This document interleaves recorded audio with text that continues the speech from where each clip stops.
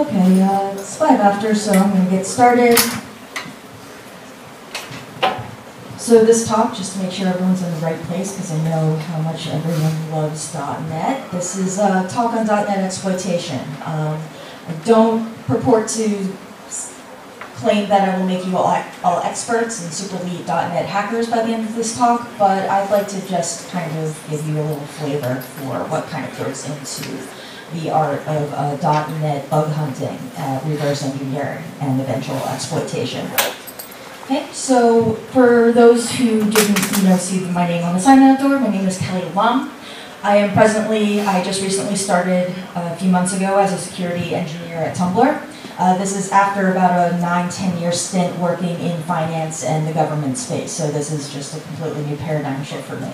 But I've been working in application security for most of that time, so a lot of this talk just comes from those years of experience. Working in the corporate world, you do see a lot of enterprisey languages like .NET.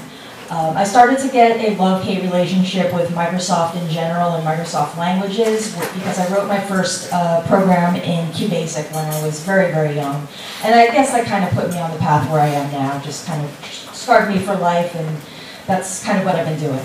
There's going to be a lot of animated GIFs in this talk. I do run the blog. Most people know me for Security Reactions Tumblr. So they may be unprofessional, but they are kind of funny. And this is me at work. So why did I decide to do a talk on .NET? I mean, everyone does talks on reverse engineering, everyone does talks on application security, and one of the reasons that I got interested in .NET in the first place is because it's basically Microsoft's answer to Java. And we all know, I'm pretty sure everyone in this room has had a night of, mild hair loss from pulling at your scalp trying to get Java bugs fixed or get the JRE patched or whatnot. And since .NET is very similar to Java in various respects, what the language looks like, the fact that you can have multiple versions of runtimes on a single operating system, made it kind of curious to me that there weren't a lot of talks about .NET vulnerabilities. You see, whenever a new vulnerability in Java comes out, Twitter just blows up about it. But when something in .NET comes out, everyone's like, meh. And it does get used a lot in enterprisey places. You may not see it at a small startup, but you may see it at a large company like a bank, or not trying to think of an example where I'm not naming names, but maybe a large financial organization, maybe a large corporation or whatnot. Obviously, Microsoft uses it in a lot of places. So there is an opportunity there. There's sort of a niche that if we want to find some interesting bugs, it's a corner that is sort of increasingly getting more eyes, but I think that we could look at it a little bit harder.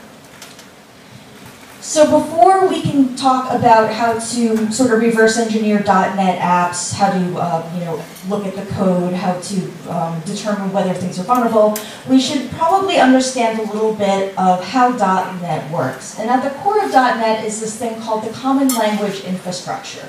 Basically, all that means is that you can write your application in any .NET framework-supported language, and regardless of what you use, or irregardless of what you use, that the compiler for your language will turn your code, your source code, into bytecode, which is called the Common Intermediary Language Code. And then at runtime, the Common Language runtime is going to convert that into the native code that is what is going to end up running on your system. Most popular ones are C# and Visual Basic. I have met precisely 2 people who use F#. It's actually kind of a fun language, but it's not very commonly used. But the point is that there are, whatever kind of language you're comfortable in writing in, it's eventually going to be converted into something that looks pretty much the same. C# or Visual Basic all become CIL code. And just for anyone who isn't really familiar with what CIL code looks like, this is just a small little function that I wrote in C#. If you look at the names of the variables in the function name, you can see that I have just created a event for clicking on a button. And what happens when you click on the button, I was in a very dark mood when I wrote this code, a little message, you'll click on a button, a little message box with a message will come up. And this below is the equivalent common intermediary language code. So you can still see that we're creating a function called button one click. You can still see my string down here. Now it's become a load string. And you can see that it's calling a value type, and this is basically calling system Windows form, which is the form assembly for creating those nice little graphical applications in Windows. And then we're getting the dialog result, and we're getting the message box, and it's basically saying show string. So the string that it's going to use is the one that's been pushed up here. Then you get a pop to get the return type off the stack perhaps, and then a return, so you're exiting out of the function. Most people say this looks a lot like assembly. I don't like to say that because people who really love assembly get mad at me, but you can see that there are some similarities. Another thing that I want to get into before we actually start talking about bugs is the format of .NET files, the PE file format. What's interesting about this to me, and what may kind of make things a little bit more sense when you talk about reverse engineering a .NET app, maybe decompiling it or disassembling it, decompiling is the more accurate word for that, is that this information is in a very, very easy to parse table format. Everything is in a table and or a metadata string. And so it's very easy for a tool like Reflector to go through the contents of these files and convert, even though it's in CIL when you're looking at it, when you open it, it's very easy to turn it back into the original code, or something that represents the original code. So just to give you a little bit of overview of what's in there, you see that we have these different metadata strings. And it contains all the information about the application or the assembly. You have a user string heap, so that's all the strings embedded in source. That string that I wrote in my previous example where it said I'm in a hell of my own creation, you'd probably see that user string heap somewhere. When you define namespaces and types and members, you're going to probably see that in the strings metadata stream. And then any sort of types and methods, fields, properties that have been predefined content, that's going to go into the tilde stream. So just to go into that first stream a little bit more deeply, and this is not something that you're going to remember, but it's just to show you how very easily contained this is, that this is very easy to understand format once you actually know what the format is. So you see type definitions, field definitions, methods definitions. You define your events, okay? You can define properties. So there's a lot of very helpful information that if you were wanting to write a decompiler or whatnot, once you learn what the format is, the information is just very, very easy to get. So this is a tool that is widely available. It's called CFF Explorer, and you can actually just browse the PE file format just using a hierarchical kind of folder layout. So you can see here, this is the application example that I showed you a few slides ago, and you can see that button one click and information about it is very, very easy to parse table, okay?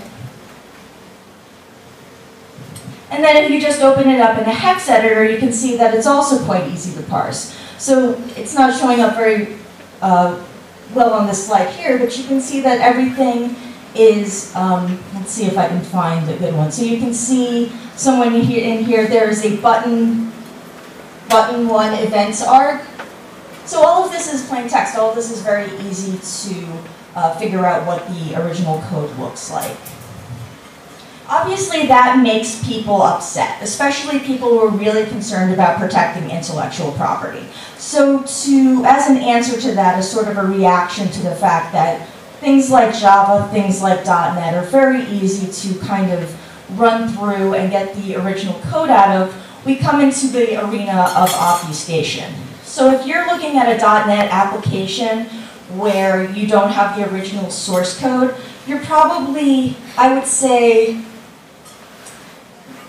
I guess it depends on, if you don't have permission to look at it, you're probably going to have a fair chance of running into some obfuscation.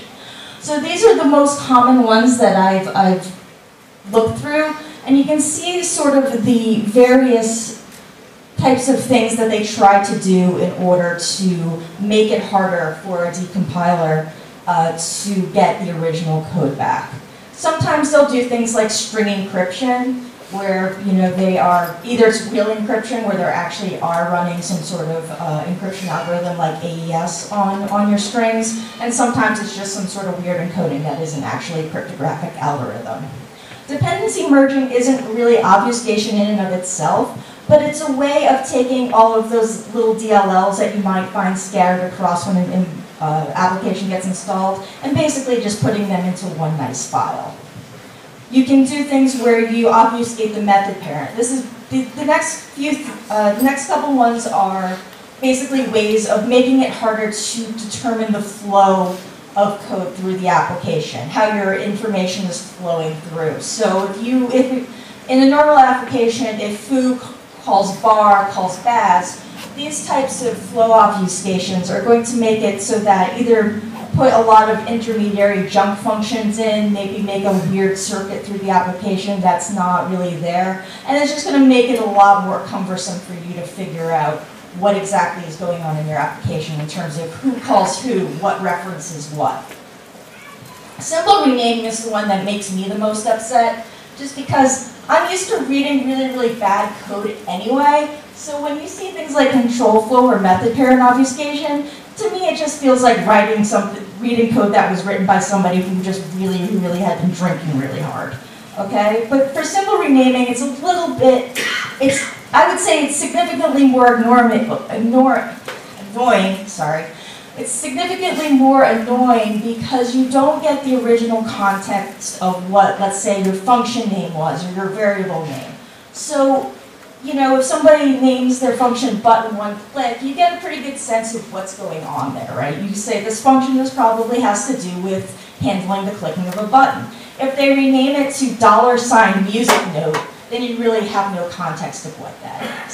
Sometimes they'll rename them to unprintable characters. So if you open it up in a decompiler, it's not even going to show you, it's basically going to be one of those annoying little boxes that you get. And so tamper detection is a way of basically trying to, maybe using some hashing or whatnot to determine whether or not somebody has put code into the application, like byte patch the code, to add code that wasn't there in the original compilation. And then we have resource and assembly encryption, which is exactly what it sounds like. You have your application depends on this assembly.dll, then you might encrypt it so that makes it harder for somebody to actually run a decompiler on it. Same thing with resources. Think of a resource, let's say you have your logo or something. You don't want somebody drawing something obscene on it, so you may encrypt it so that the application has to decrypt it before they can use it. Sorry, should have gotten water. Now, there are common de-obfuscation tools out there. They do sort of mixed, sorry, I just lost my train of thought. Some are really good, I guess some are really bad. You can rename your symbols back to something that's printable, for example, but you can't really get the context back if your symbols have been renamed to junk values. If you can find the key that has been used for encrypting, then you can decrypt. Find code that doesn't do anything, maybe just a function that calls another function, take that middleman function out and then reconnect the two functions together. Tamper detection, basically you have to figure out how they're doing that. If you see some sort of hashing going on, then you can probably just remove that functionality out there. Sometimes, like I said before, if you're used to reading really bad code, sometimes just read the obfuscated code. I mean, it has to run anyway. If you can trace the flow through the application without doing obfuscation, then you're probably a god of some sort, but depending on the level of obfuscation, sometimes it's not even worth getting the original code back. Oh, thank you very much.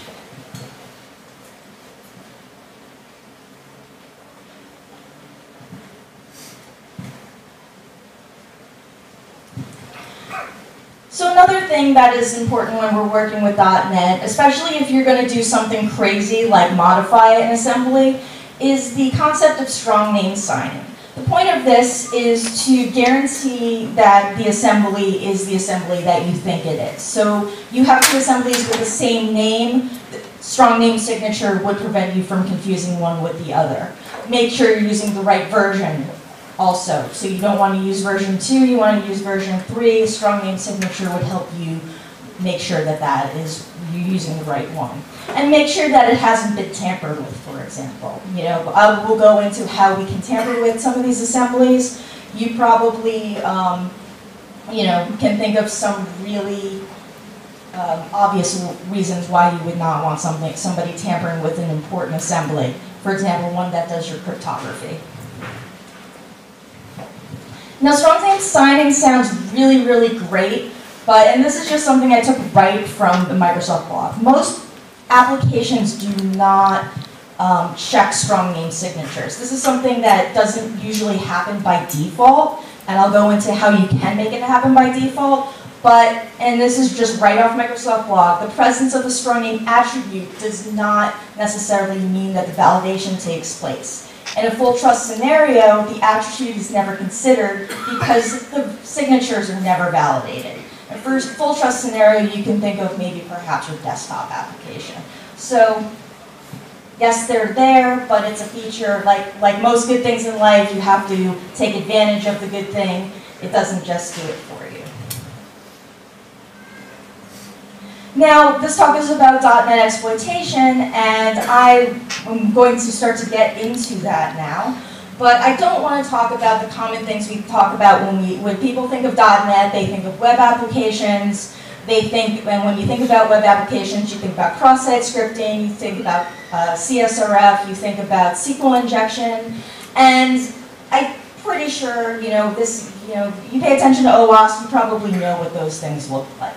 So I'd like to go into things that are kind of special about .NET, and these are some things that you'll also see in Java as well. But these are issues that you wouldn't necessarily see in some of the other languages that you're used to dealing with, or at least not in this sort of way. These are basically, I'd say, if cross-site scripting and web bugs are sort of your entry level, these are, your or junior level bugs. This is going to be like your senior level, or your advanced course bugs.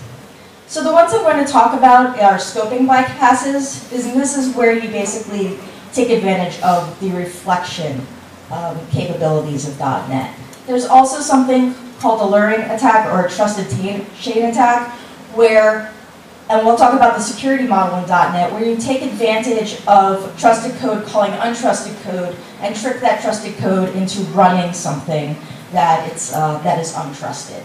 So you are basically taking advantage of the protection mechanisms built into .NET. And then there's objects deserialization issues or serialization issues. I won't go into those too much because that is just something that is consistent with any sort of language that uses serialization. But it's another thing to keep in mind. If you see an application playing around with serialized objects, you want to make sure that if there's any untrusted data, that is handled properly. Why does Keynote never autoplay my... Just making sure how I am on time. So reflection is the art of manipulating objects at runtime. And obviously this is a very powerful feature of a language. And with any sort of quite powerful feature, you also run into very, very bad ways it can be abused. So especially when we're talking about extending an object dynamically as the program runs. You can probably just use your imagination and think of some ways that could be abused. So if you have a class or whatnot that has a few objects in it and you use untrusted data to change the properties of those objects, then you are basically changing the complete characteristics of that application, right? If you're using dynamic code generation, any sort of lambdas or whatnot, and you use something from the user to do that dynamic code generation, you may end up generating bad code. Maybe you're manipulating types, changing a type from from an integer to a string, back and forth or whatnot. If you get a type, if you're always assuming that the user is going to give you a certain type and they give you a different one, then obviously bad things can happen, right? You've all seen people who expect everything to be a string and then it turns out to be an integer, and you're doing some sort of database query or whatnot, or some sort of command. So you've seen bad things happen there. It's the same thing in reflection, right? If you're doing any sort of checking at runtime for things on the operating system and modifying your code, based on what's going on there, then if the user can manipulate, something that you're running at, something that you're doing at runtime, then they can change the flow of your application because maybe you modify it for what. A good example that I like to see, sorry, I'll just go into an example. Sometimes you'll load up something in an environment, let's say like a virtual machine, and you load it differently in a virtual machine than, let's say, a native operating system. You may do something differently in a virtual machine than in a native operating system. Maybe because you are worried about somebody trying to reverse engineer sorry, I'm flaking out right now.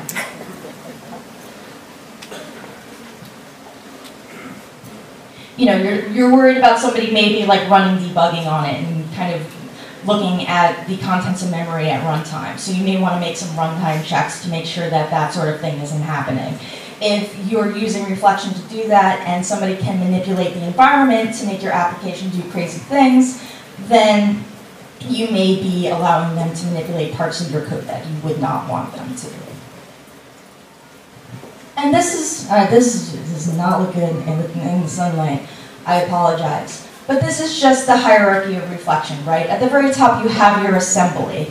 And below that, you have your methods, your fields, your events, your property info. This is just to let you know these are all of the different things that using reflection you can manipulate. So when you're looking at your .NET applications, you should definitely make, if you see any of these things being manipulated at runtime, pay very close attention to them and pay very close attention to how how the application makes decisions that would cause these to change. Now I'm going to go into the .NET security model just because a lot of the exploits that we're going to be talking about are ways to take advantage of the security model, or rather to cause the application to not take advantage of the security model, right? You're going to have certain parts of code in your application that may be more trusted than others. So I want to talk about how access rights are determined. And when I talk about access rights, there's a lot of different access rights that are available to you in .NET. Maybe we're talking about something as simple as, writing to file or reading from files. Maybe we're talking about interacting with a database.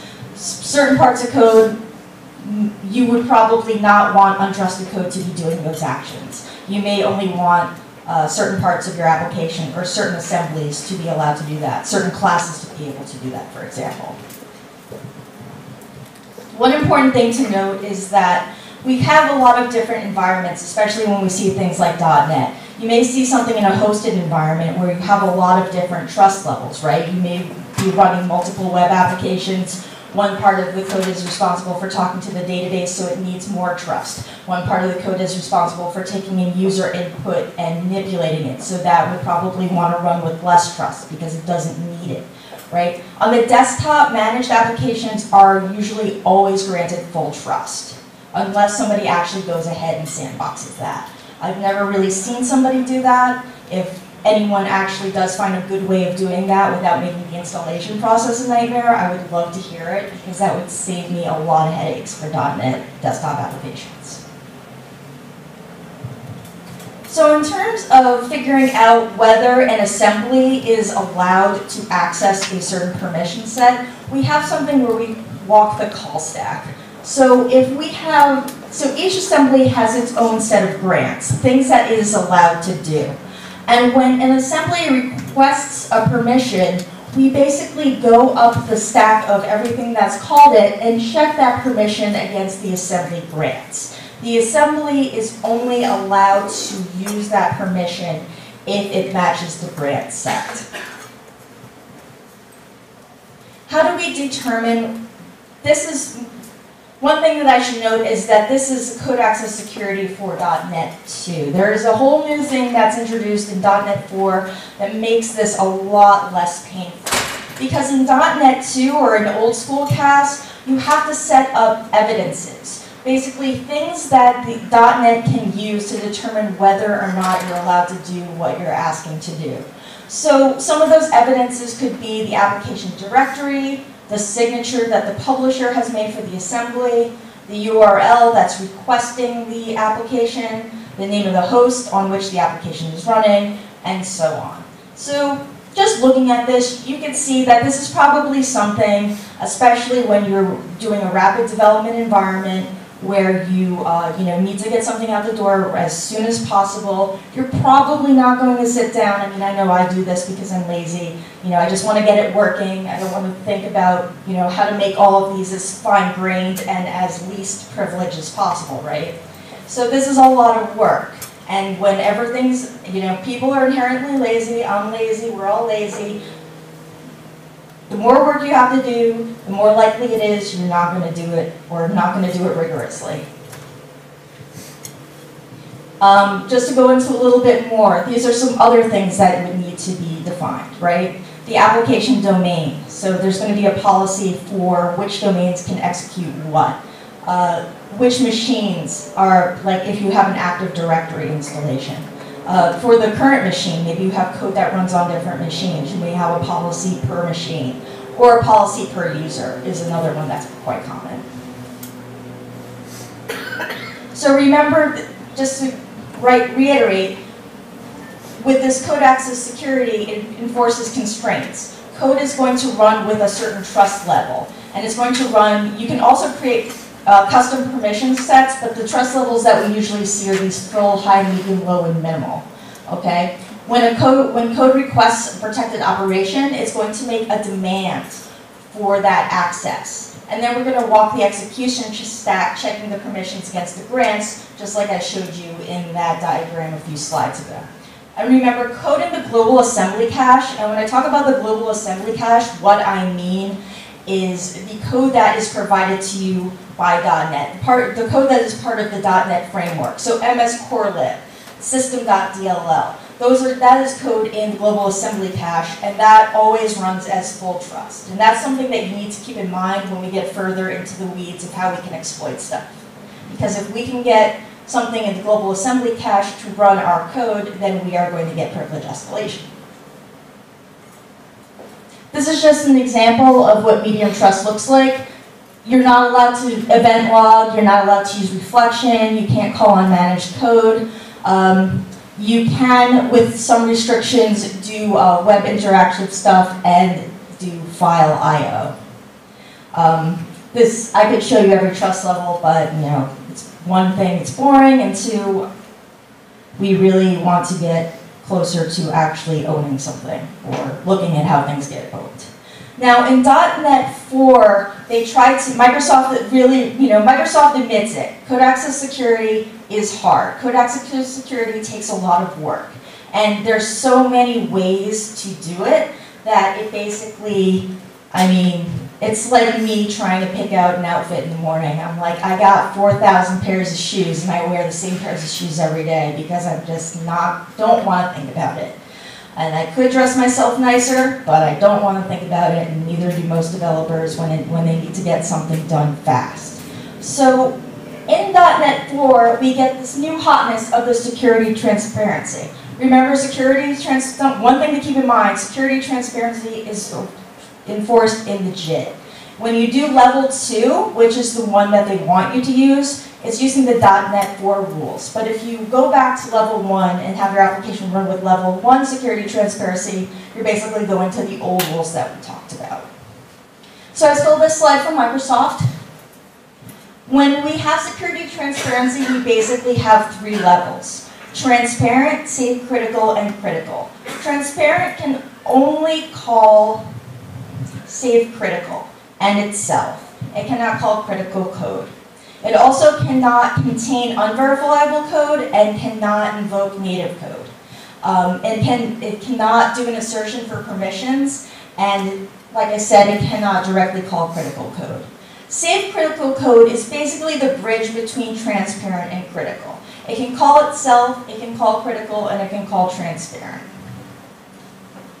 Transparent code is basically going to need to go through save critical code in order to get through critical code. And critical code is basically our holy grail, the thing that we want. It's the full trust code, it can do anything, and it can access other critical code. And you can sort of see these lines where it's just transparent can only call itself and save critical can call down, and then critical can basically do whatever. So I've talked a lot about what .NET does, how it works, except for that 5 seconds where my brain just completely went blank. But that's sort of a good way to say, there's a lot of stuff to know about .NET. There are just so many things about it, so many features that, you know, it's hard to figure out how to get a vulnerability in .NET. And what do we want to get a vulnerability in? Are we exploiting an application that uses .NET that somebody wrote in C# or Visual Basic? Or do we want to get like a sweet framework bug, right? When I talk about .NET exploitation, most people assume, you know, I want to find bugs in C# and .NET. And those are very important. But you should remember that also the framework is also written in C# and Visual Basic. Not all the assemblies, but a lot of them, you can see the equivalent code. Microsoft is just starting, or is doing a really good job of getting back on the open source kind of bandwagon, and they've actually released a lot of the ASP.NET code into GitHub. So it's not secret anymore, you don't need to decompile it, you can just go onto CoreFX GitHub account and pull down .NET code if you want to take a look at it.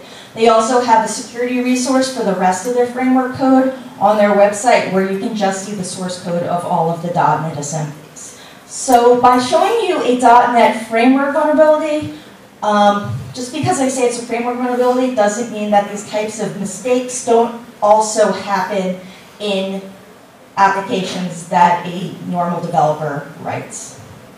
So I'm going to go into, first I'm just going to talk about a couple or a handful of recent bugs that have come out in .NET. They're very interesting because there are just such a wide variety of them. And so I also wanted to show you the affected assemblies, just in case, and this is a good thing to do if you want to look at what .NET bugs look like. Just look up the CVEs, figure out where the affected assembly is, and just do a comparison of the code before and the code after. Since it's very easy to get the actual code of it, you can just do a diff, and you can see where the problem was.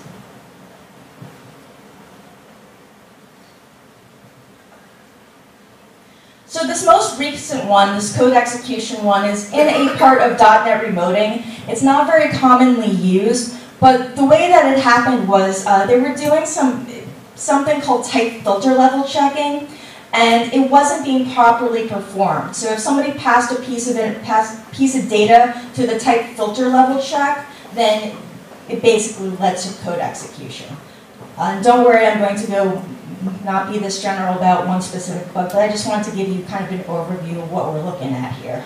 Okay, for the denial of service code execution one, this is where, so you know what, does everyone here know what an IRI is? An International Resource Identifier? It's sort of like a URI, but it's for international. There was a vulnerability in that, where they were not properly parsing the IRI, the International Resource Identifier. So if you passed in a malicious one, you could either crash the application or in some instances get code execution.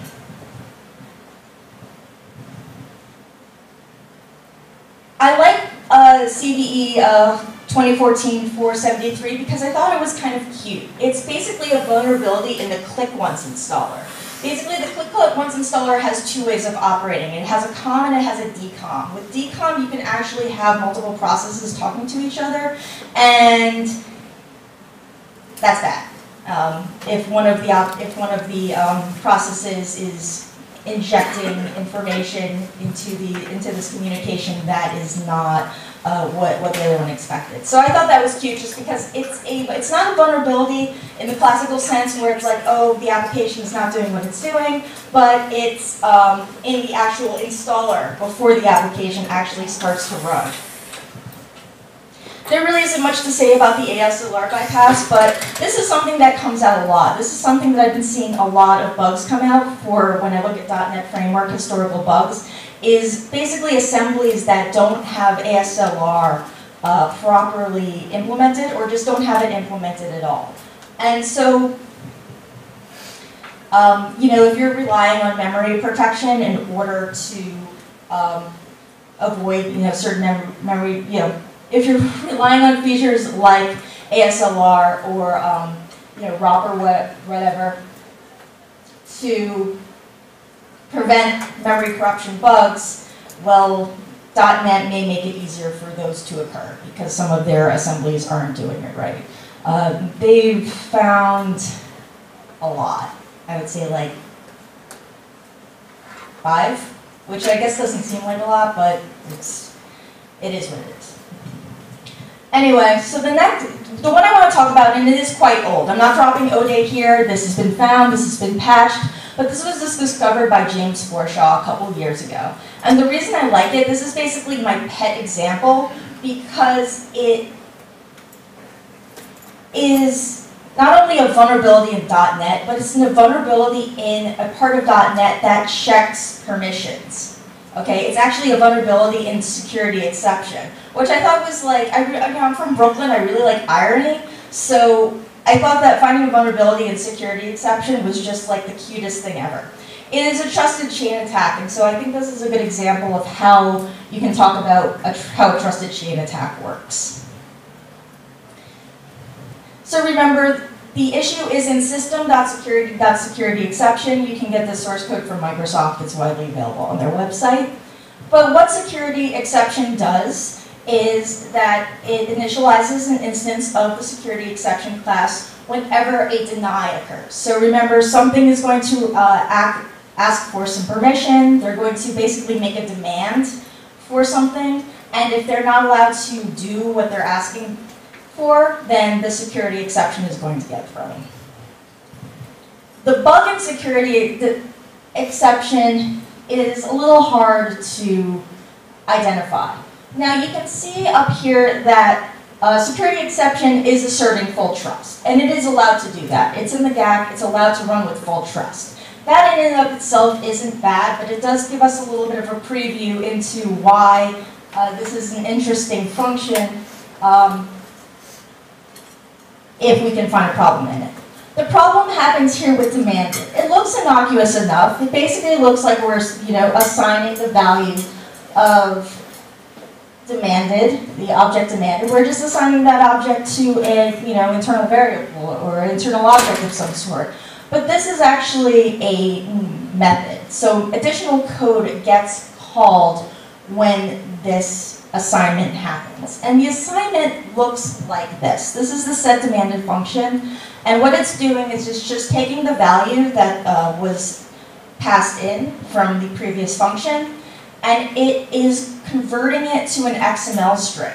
That seems a little weird why they're doing that, but if you think about it, whenever you get some sort of error in an application, it usually in debug mode, it will print out this, you know, asked for this permission, this is not allowed. And so they're converting it to an XML string just to make it easier to indicate what was asked for, which is not cool. So diving deeper into this XML conversion, we eventually find another function that basically is just taking all of the security elements, iterating through them. This is an array list of all the children of the object, and doing conversion into turning them into XML. Yes? Oh, 5 minutes? Okay.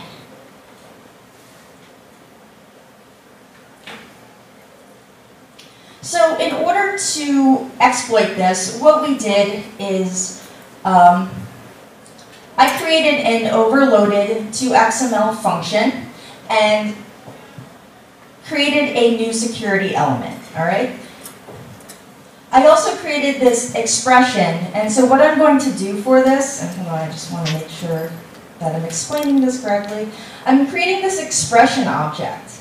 And what happens is when I compile it, I will be able to bind it to a dynamic method. If I can bind it to a callback, which runs with that full permission, then this process start calc is going to run with that full permission. So we're going to see how I bind it to that callback in a few seconds ago. So basically what I'm just doing is creating a collection. This is something that is going to be iterated through in the XML conversion. Come on. And so I add the virtual item, which is my expression up here. I'm basically binding that to the retrieved virtual item.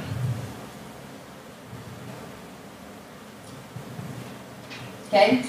Then all I need to do, now that I have this compile function bound into virtual item, is add it to security element. This effectively overloads the XML conversion so that when the demand is made, I am going to run this, and my start calc is basically going to run while the XML conversion occurs. This is going to run as full trust because security element runs as full trust.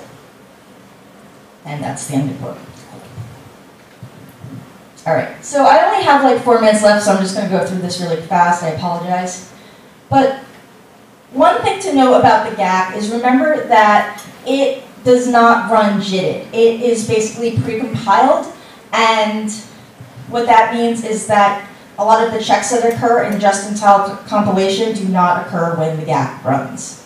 So what we can do is just, if we want to basically byte patch or modify the IL in, what I did was take system drawing image, and instead of displaying the image that I passed in, I am displaying a default image, a static image. I basically changed the behavior of system drawing, okay?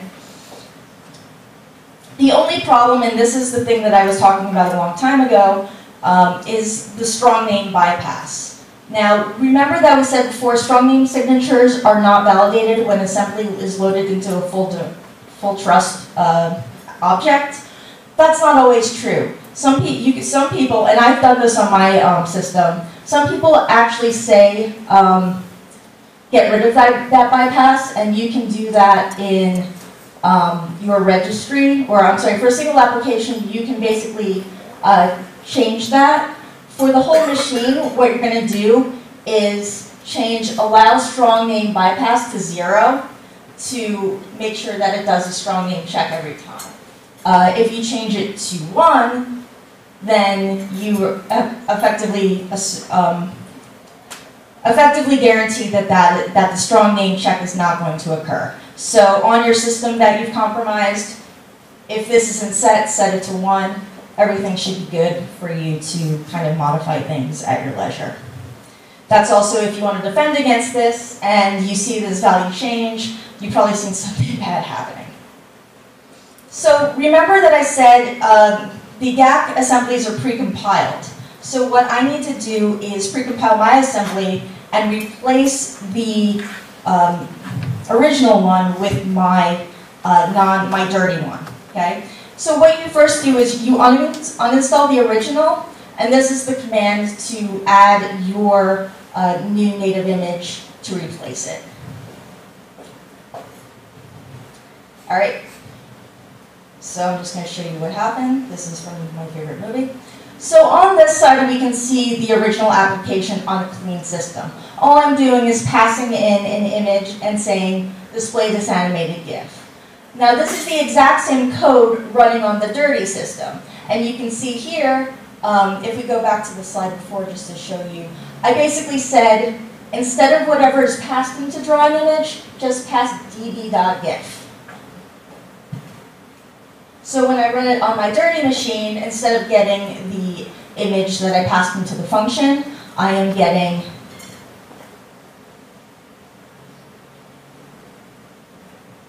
db.gif.